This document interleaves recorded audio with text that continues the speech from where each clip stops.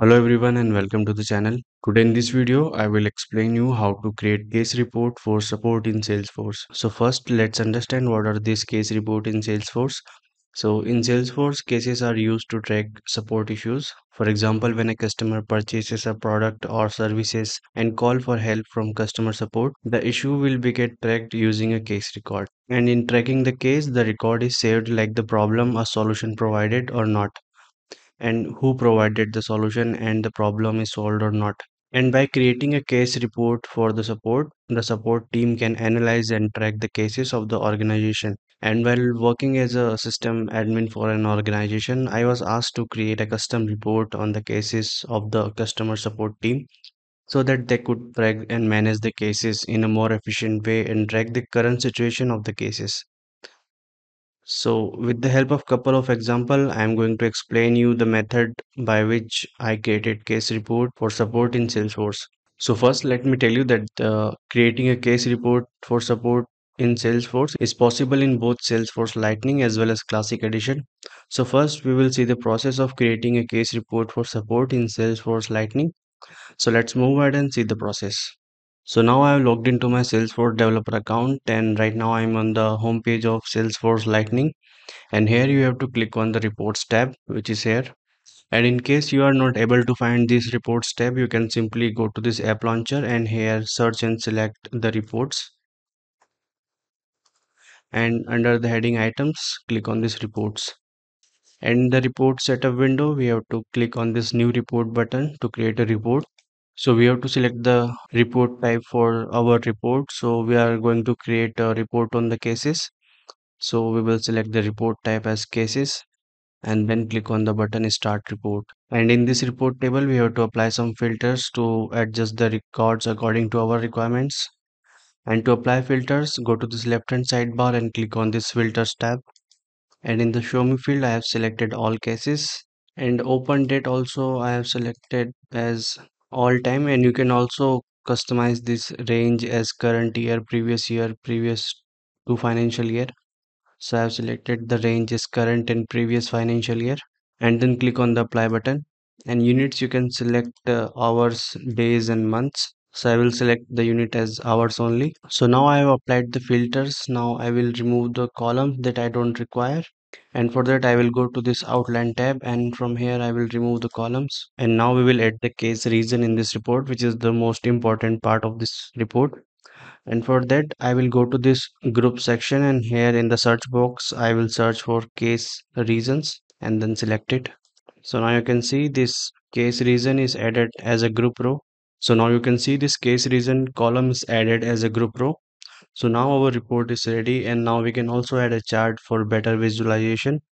And for that you have to simply click on this add chart button. So now the chart is also added, and now we will save and run this report. And for that, click on this button save and run. And in the report name field, enter a relevant name to save this report. I have saved this report as annual case status, and the report unique name will be auto-filled as we click on it. And in the folder field, we have to select the folder in which we have to save your report. So I have selected the folder public reports to save this folder. And at last, click on the save button. And as we click on the save button, the report will be saved in the selected folder, and it will run in the next window where we can see all the records of this report. So here as you can see, the case reason is in this column and rest of the records on the right hand side of it. So this is how we create a case report for support in Salesforce Lightning. So now we will move ahead and see the same process in Salesforce Classic Edition.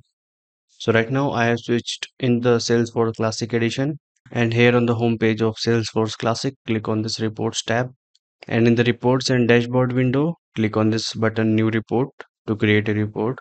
So in this window, we have to select the report type for our report.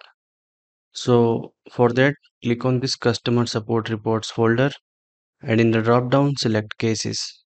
And after selecting the report type, click on this create button. So first we will apply filters to this report, and for that go to the filter section that is at the top. And in the show me field, make sure that you have selected all cases, because sometimes by default it select my cases. So make sure you have selected all cases. And the units, I have selected hours, and you can also select minutes and days. And I have kept the date field as open date and range is all time. And you can also customize the range field also according to your requirements. And to view the records, first we need to change the show field. And here I will remove the columns case owner and age, because these are the fields that we required only, subject and account name. And open and close columns are also not required, so I will remove them also. And now to add a column as a group row, we have to change the table format, and for that click on this tabular format drop down, and from the options select summary, and then go to this left hand sidebar and here search and select case region, and then drag this column to the region, drop a file here to create a grouping. So now you can see that case region is added as a group row, and after adding this case region column as a group row, our report is ready. And now we will click on the save button to save and run this report. As we click on the save button, we will see this window on the screen, and here we will enter the details to save this report. So I have entered the report name as case status report, and the report unique name will be auto-filled according to the entered report name. And in the report folder section, we have to select the folder to save this report. I have selected the folder unfiled public reports, and after this click on this save and run report button. As we click on the button save and run report, the report will be saved in the selected folder, and it will run in the next window where you can see all the records of this report. And here you can see that records are grouped according to the case reasons. So this is how we create a case report for support in Salesforce Classic. And I hope that you have liked this video. Then please do like, share and subscribe us. And do not forget to hit the bell icon so that you can get regular updates of our upcoming videos. And thank you for giving your time and watching this video till last. See you in the next video. Till then, goodbye.